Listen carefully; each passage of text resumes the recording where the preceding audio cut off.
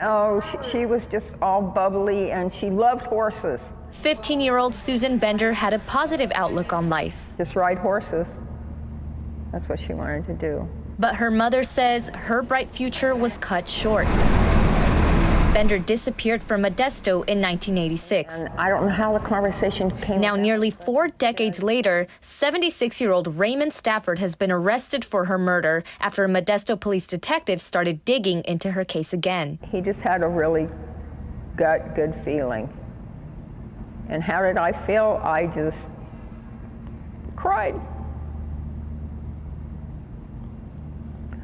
I just cried because he was the only detective that wanted to talk to me. Court documents detail that Stafford allegedly confessed to a former employee of murdering a woman, but no arrest was made until now. I'm going to open my mouth. Bender's mother says she had concerns about Stafford's possible involvement years ago. I couldn't get any response from any of the detectives. Patricia Chupco says she worked at Stafford's former security business for a few days before she quit, but she still doesn't know exactly what led up to the death of her only child. She says it's taken faith to get her through some tough years. Honestly, I felt like I was nothing but a walking dead woman. And she has one message for her daughter's accused killer.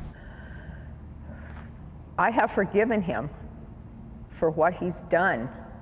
It's not for me to judge. I can be sorrow. I can be upset. I forgive him, but I can't forget. In Modesto, Josie Hart, KCRA 3 News. And to this day, Susan Bender's body has never been found. Raymond Stafford is expected to be extradited in September.